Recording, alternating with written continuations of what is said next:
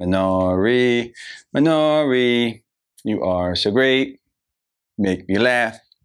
You make me cry. 'Cause you are so great. Minari. This is gonna be a good day. Hey, what's going on everyone? My name is Joe and this is Different Take. If you're new to the channel, make sure to subscribe and remember to click the bell so you miss out on any new content. Let me know down in the comments below what you thought of Minari, if you've seen it, if you didn't see it, if you plan on seeing it, if you don't want to see it, whatever. Let me know if you think it's Oscar worthy. You're damn right it is. Minari is a 2020 American drama film written and directed by Lee Isaac Chung. It stars Steven Yeun, Han Yuri. I hope I'm saying that right. I'm probably messing it up. I'm probably butchering it. Alan Kim, Noel Kate Cho, Yoon Ya Jung, and Will Patton. Will Patton. Hey, Will Patton. Minari is a story of a family of South Korean immigrants who try to make it in rural America during the 1980s. The film is actually a semi-autobiographical take on director Lee Isaac Chung's upbringing. 결혼하면서 했던 말 기억나? 미국에 가서 서로를 구해주자고 했던 거. 기억해.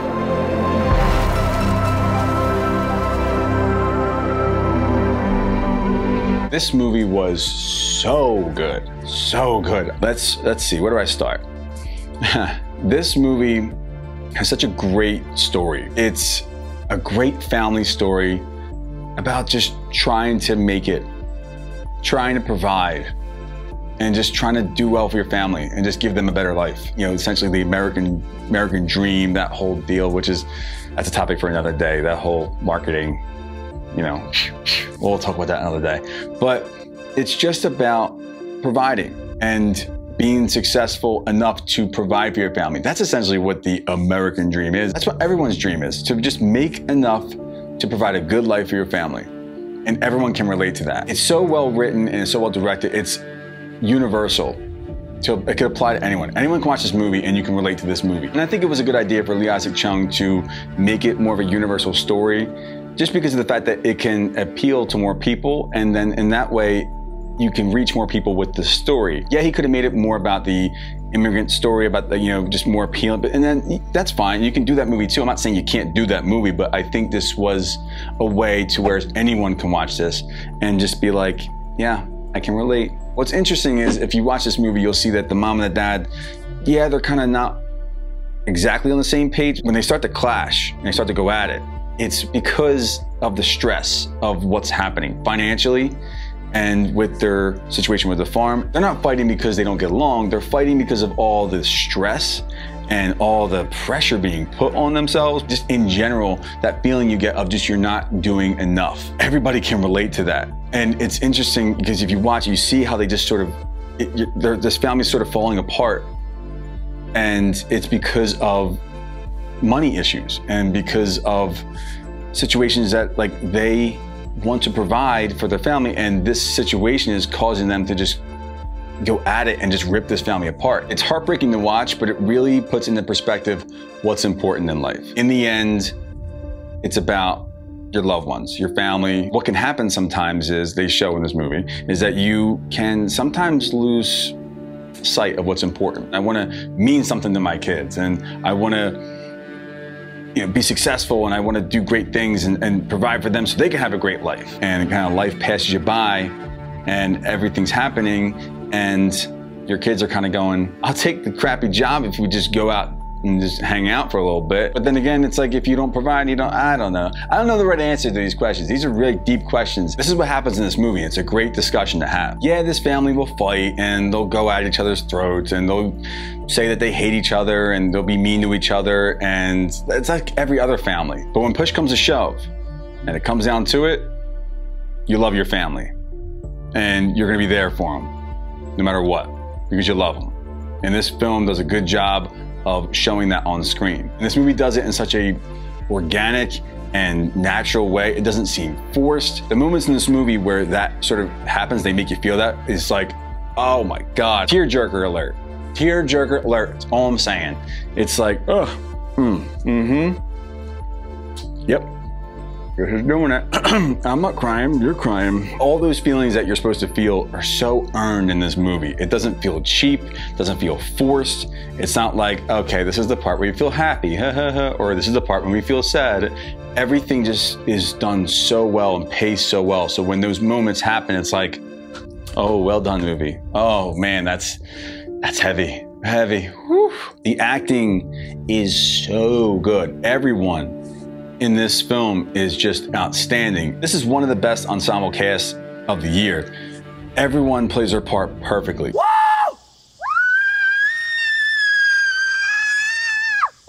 They picked the two cutest kids in the world. They were casting for this movie and they're looking at it and they're like, yeah, let's get the two cutest kids and let's just put them on screen and just let them work their magic. That's exactly what happens. The little boy especially. That little dude was so funny. That kid has so much charisma and just as a natural on screen. He was so damn funny. Pretty boy, pretty boy, pretty. I'm not pretty, I'm good looking. I hope things work out and he does well because he is a hell of an actor for such a little dude. Keep on going, little dude. Not to mention Yoon Jung as the grandmother. Strong boy. Strong boy. Good Lord, she was outstanding. She provided such a levity to this movie because it's a heavy drama, but it doesn't feel heavy because of the levity and the humor that she brings. I mean, along with the little boy. Yoon Jung is absolutely hysterical in this movie. She's so damn funny, but she also is so good in the dramatic scenes as well, which it balances those scenes out. It balances the character out. She is, you know what, I'm gonna say it. She is my pick for supporting actress. Best supporting actress, she's my pick. Oscar, I hope she wins. I know some people are talking about Glenn Close and whatnot, but this is my pick. I'm not saying she's going to win, but this is my pick. She's my pick. Yoon Jung is my pick for Best Supporting Actress. There, I said it, all right? Not to mention Will Patton. Will Patton does a role that you just don't normally see. I mean, yeah, he's very versatile and he's got a lot of range. This role is just like, oh, all right. Completely just starts like, blah, and you're like, oh, hey, all right.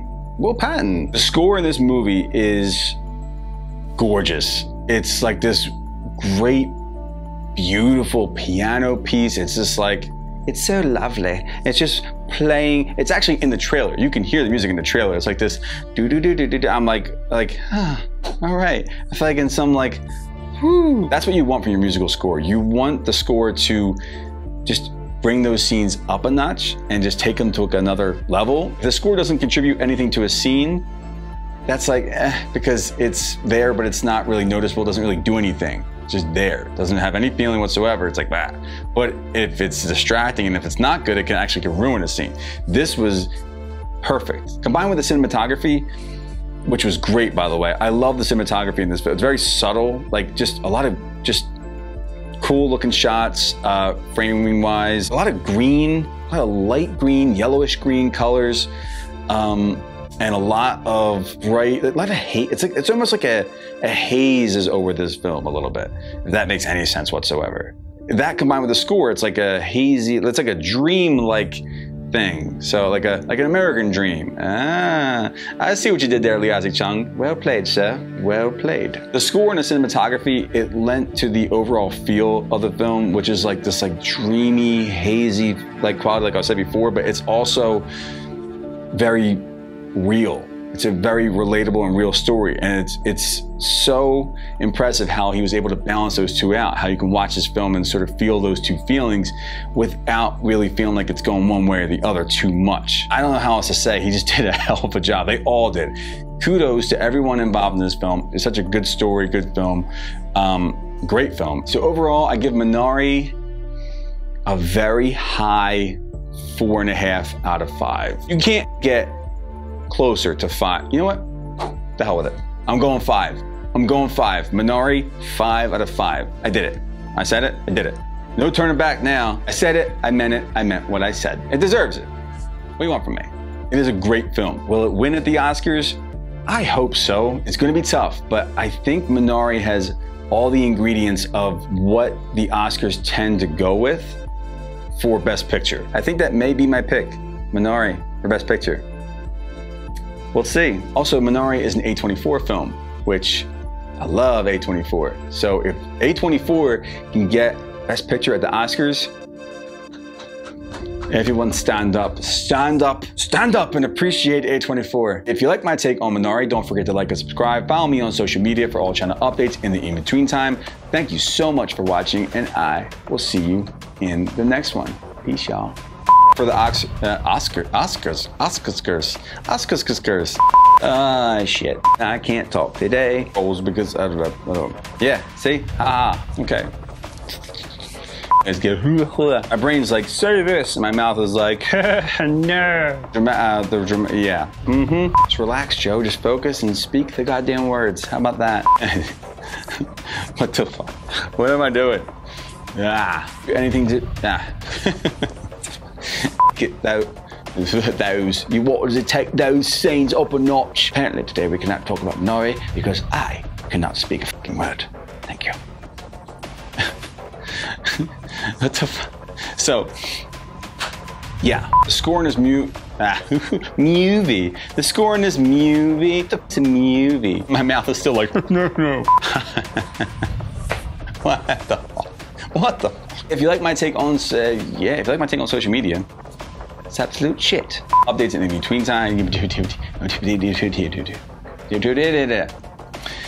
If you like my take on, reel it back and bring it near. Here we go.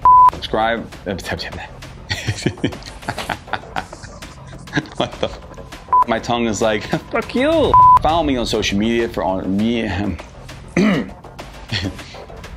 Words are not coming easy today, so use them wisely. Let's just stop it right here. Okay, here we go. Thank you, Selena. Take it away.